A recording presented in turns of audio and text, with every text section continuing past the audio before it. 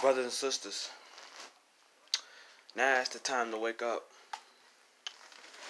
I just saw on YouTube that there are a lot of false teachers and false prophets in other countries, not just in America, but in other countries, going around claiming themselves to be Jesus Christ reincarnated.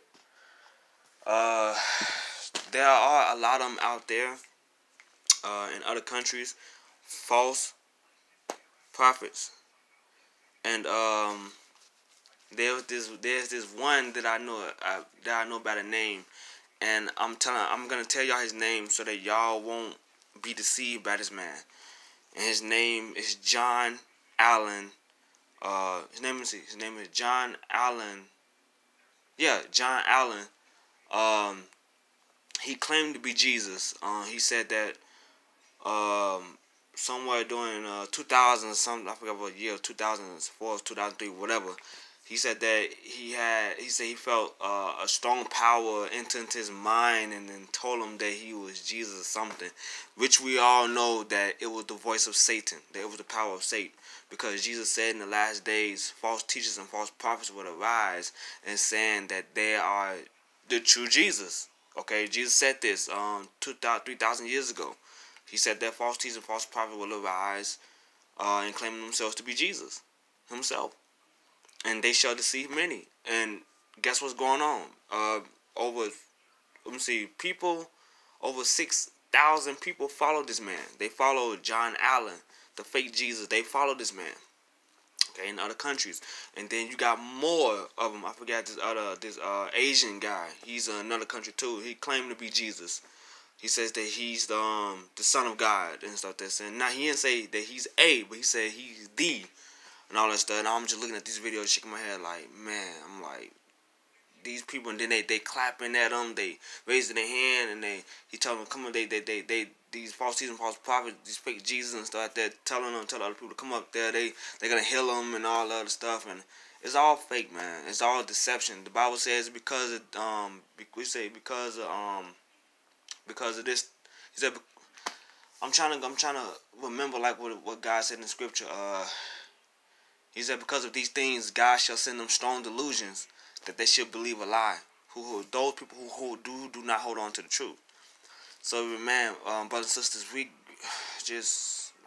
gotta stay in God's word, man. We gotta stay prayed up. We gotta stay fasting. We gotta seek the word. We gotta seek the face of God, man. Let's just stay on the road that Jesus put us on, and that's the straight and narrow to eternal life. Okay. Jesus said that when these things happen, he says, look up. He said, for your redemption draws near.